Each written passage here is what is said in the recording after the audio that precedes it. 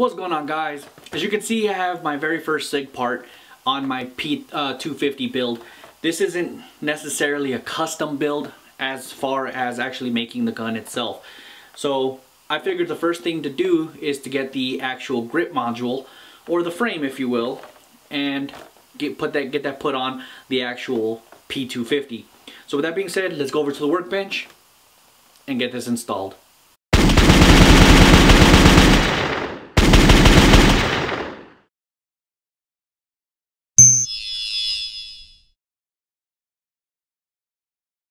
Alright, so here it is. This is nothing more than the frame. Of course, you can see here on the box it's for the P320 or the P250, which as you can see here is going to be the same frame, if you will. I did go also with the compact, which this is what it is, and it is medium as well. So basically all this is just the frame for the P250. So let's get this unboxed and I'll show you exactly what we have going on here. Alright, so it comes with this part. I'm not entirely sure what this is. I want to say it's the slide catch for the older model, if you will, P250s, so the generation 1s. This is the generation 2, so it shouldn't be an issue whatsoever. But so we're just gonna forget about that for now. If anything, worst case scenario, whenever I do get the slide and everything, and if I need to change it out, I will at that point. So let's check out the frame. So here's the frame. It's nothing special. As you can see, this is where you put the actual pin in and everything like that. So it should be pretty simple and good to go right off the bat. It does have these little blocks inside, which of course you have to remove, as you can see right there, for you to actually put your FCU or the firing control unit in. Alright, as you can see, I have a magazine here. Of course it's got ammunition, but there's nothing going on with the frame. But this is my magazine that I use actually for my P320, and as you can see, it fits just fine. Nothing, it's not gonna go anywhere or anything like that. The magazine release works perfectly, so it's good to go.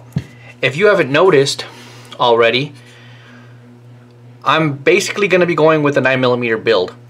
To install it is simple. As you can see, it has this little flat end in the back. This is the hammer, of course, in the very back.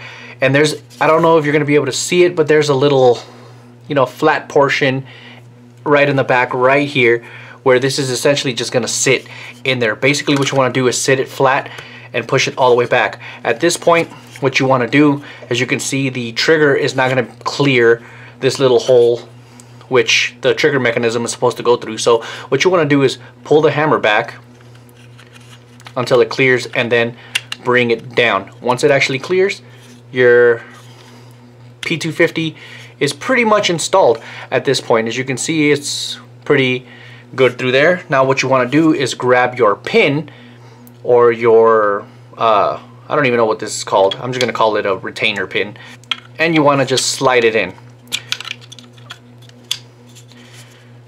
Once it's in, your P250 is now installed onto your frame.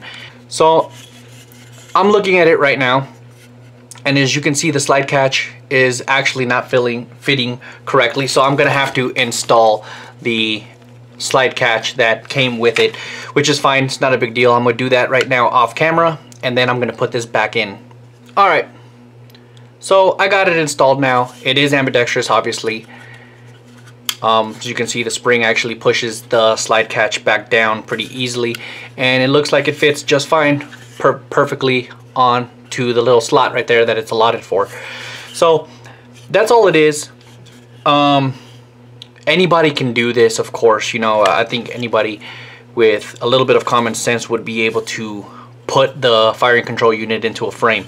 But just to test out the actual hammer itself, let's pull the trigger a couple times.